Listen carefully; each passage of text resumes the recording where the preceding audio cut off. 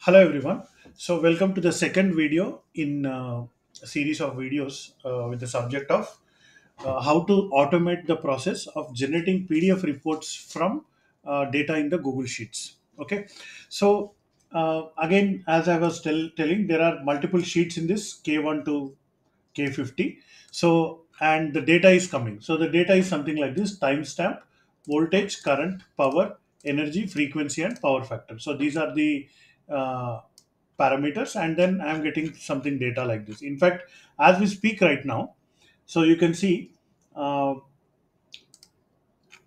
I'll just show you. I'll just add some 10 rows here. So you can see the data will be continuously updated into this sheet. Okay, so now we got a new data. This one. Next, if I wait for some more time, I'll get one more record. So like this, the data is continuously getting updated. So this is K33. So like this, we have different sheets. So sometimes there are gaps in data. It's okay. We can see how to deal with that. Okay. So how do we do this? So first thing, in order to access data from a sheet, we need a Google service account. Okay, so that is what I will try to create right now because we need programmatic access. We need like a bot access to this. So we need a service account. So for that, uh, so Google Developer Console. So what you do, you search for in a Google search, go for Google Developers Console. Okay, so once you go to that Developers Console, a screen opens like this. So already here you can see a project 7158, something like this. Okay. So if you don't have any project here, nothing will come. But if you already have some project, then that project will be coming here. I want to create a fresh project. Okay. So how to create a fresh project? So let's see. So open that project and then there is a new project tab here. So click on the new project. Okay, so I am creating a new project. So by default, let me just magnify a little bit. So by default, some kind of random number comes like this. So my project 5325, something like that. So you can just leave it as it is, or you can give some name. Okay, so what I will do in order to simplify the naming process, so I go for random.com, random.org or some like a website. Sorry, spelling. So you go to random.org website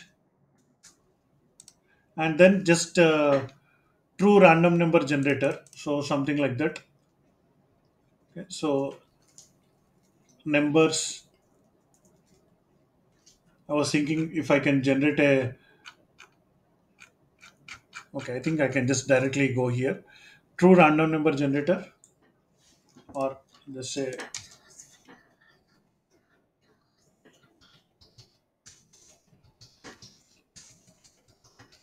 generate random string. Okay, so you search like that. So directly, yeah, it goes to this page. So here 10 10.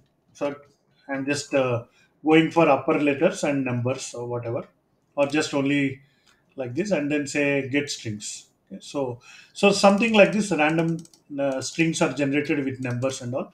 So I'm selecting one of them. So this is just to make it easy to give a name. Okay, some random name I'm giving, then create. So now you can see I created a new project 7UH and then select that project. So first thing you should see here that the project name should come at the top here. Okay, so our project name is 7UH35Z2, something like that. Okay, so creation of project is the first step. After creating the project, we have to go for enable APIs and services. So what kind of APIs are required? So we need Google Drive,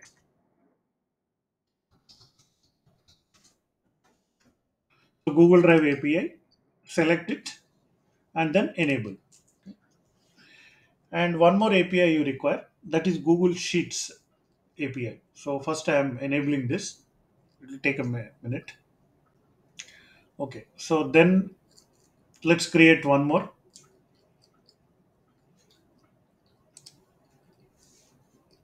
Again, I'm selecting my project. I think I have to go back here.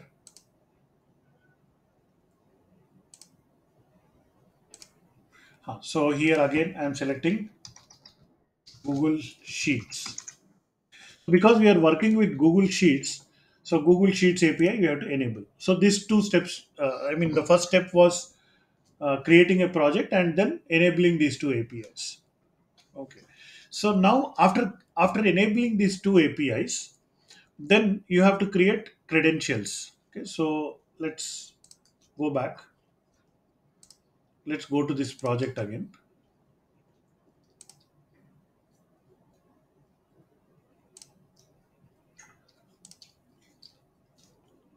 So since even I'm working on this since recently, so even navigation is kind of new for me. So I'm also kind of trying to see. Okay, APIs and services. There is a credentials. Okay, so you can create credentials. So something like this, you will get the screen here on the left.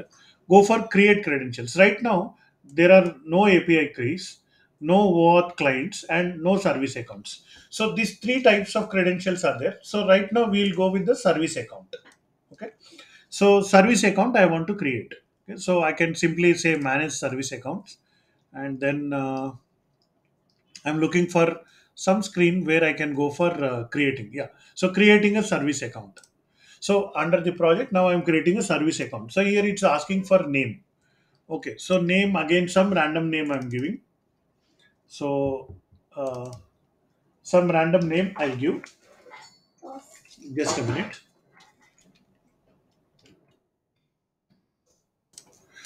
So you copy one random string and then give it here as the name of the service account, and some ID automatically it will create. Description is optional. Go for create and continue.